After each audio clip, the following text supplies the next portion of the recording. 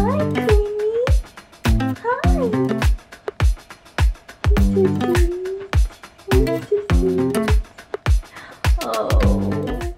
guys, it's Shelby with Farmhouse Living and welcome back to our channel. So if you are new here, Mom and I blog and vlog about all things home. So if that's something that you're interested in, make sure to like the video and subscribe to this channel, and also follow us on Instagram because that's kind of our favorite space online. We share there often. So today is a fun video because not only are we giving you a tour of the nursery, so I just had a baby. She is 4.5 months and she is the cutest, sweetest thing ever. And not only are we going to give you a tour of her nursery, but we're also going to share with you how we hung wallpaper. And not just the peel and stick, but the traditional wallpaper, which happened to be one of the easiest DIYs we've ever done. So 45 minutes and we got a beautiful statement wall. So let's start with the tour. I was first inspired by the color palette. I loved that warm pink that we've been seeing everywhere, that blush with the golds and the tans. It was just something that really inspired me, and that color palette really lends to the 1960s. That was really popular, which goes with like the mid-century modern, which is perfect because my house is built in the 1960s. So of course that completely inspired me. Also, that color palette really lends to a boho feel. So we ended up, based on the color palette, landing in a boho vintage room. That's what was completed. And so after I decided the color palette, I knew I wanted to do wallpaper. You know, when you know you're doing a nursery, I feel like everyone defaults to wallpaper now. You want that statement wall, you want something that really right when you walk in. And also, I feel like a kid's room or a nursery, you're allowed to do something a little bit more bold that you wouldn't do in a living room or a dining room. So I wanted to do something that was in your face.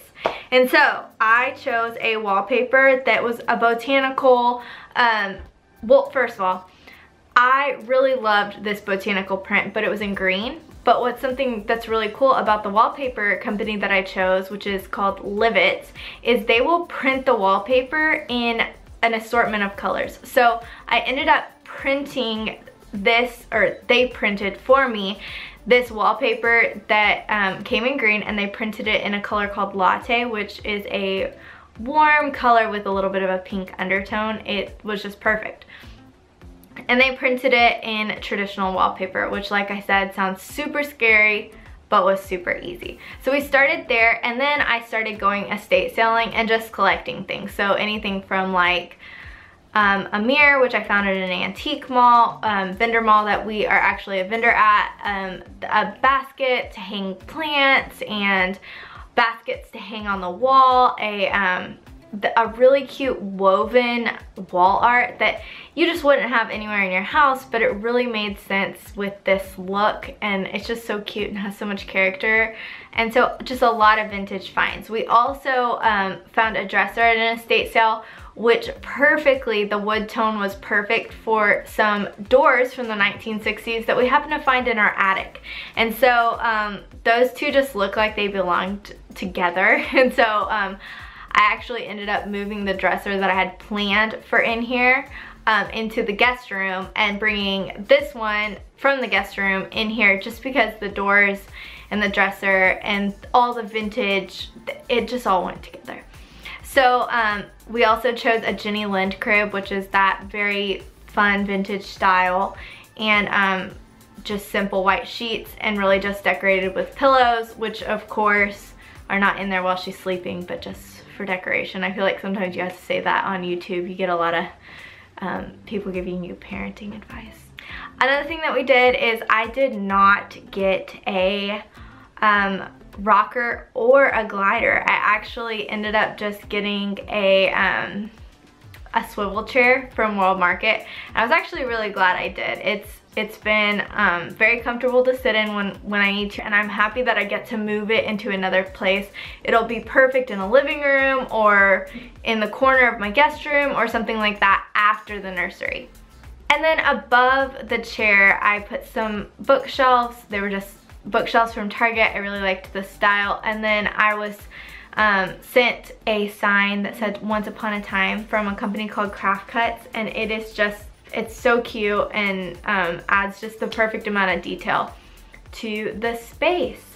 And then lastly, the curtains were really hard to find, and so my friends Lana and Sissy and then Charlie came over and we just dyed drop cloth curtains in chalk paint. So water, chalk paint, dip them. That's the DIY we kind of guessed as far as how the color was gonna work. We chose a pink. The curtains are tan.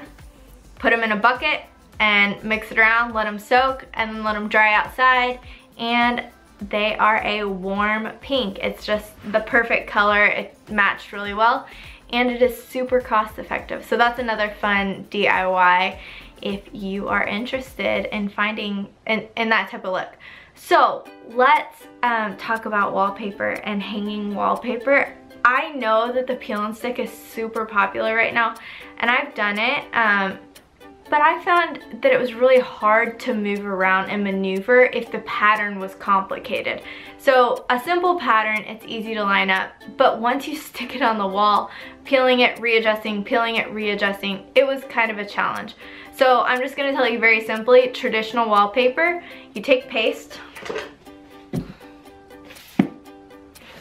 you put it in a paint can or a paint tray, you take the roller, you roll the paint or the glue on the wall in the section that you're putting that one panel, and then you put the panel on it. And if you put enough glue, it's easy to adjust the panel on the wall so that if you need more height on the top or more on the bottom, it's just really easy to adjust. Whereas the peel and stick was not easy to adjust. So it wasn't as user-friendly to me as the traditional was. So when I actually got traditional wallpaper, I was super happy that I did that. So all you need is glue, wallpaper, this tool, which is called a smoothing brush, and a really sharp knife. So we started with just putting the glue out, putting the panels on the wall, and something that we didn't think about was the fact that your walls might be uneven. So my house is old and it's pier and beam, and so it kind of slopes. I mean, it doesn't look, to the naked eye, it wouldn't look like it, but nothing is perfectly straight. Essentially, we're humans, it's built by humans, and so whereas we had enough room at the top on the right side, as we went down, we didn't have enough wallpaper. And so to make it go by the pattern, it was crooked. So to fix this, we just ended up calling our painter to put, crown molding up, and it was all resolved. So when you stick up, so that's my first tip, is to make sure you have enough room on the top and the bottom. So just leave a little bit extra. So if your ceilings are 8 foot, just have 4 inches at the top, 4 inches at the bottom, and then that allows it to where when you cut it, you can cut it straight and it'll be perfect. The next thing is just stick it on and use this tool to straighten it out. The hardest part is really making sure the patterns are connected and that it is all looks like one big smooth piece. But that's really easy to do. If you put a lot of glue, then you can just kind of adjust it when it's on the wall, which is what we did, and it was done in 45 minutes. So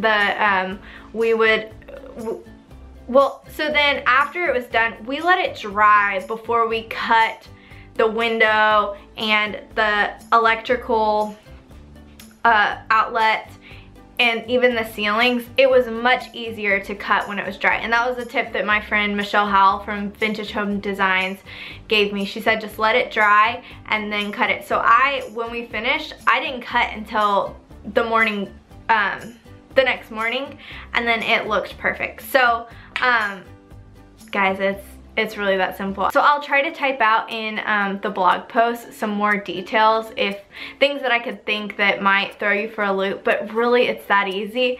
And I recommend traditional, not pre-pasted, traditional glue-on wallpaper over the peel and stick. I really highly recommend it. It will make a huge statement. And I also recommend Livette's because you can choose any of their patterns in any color you want, which is super cool.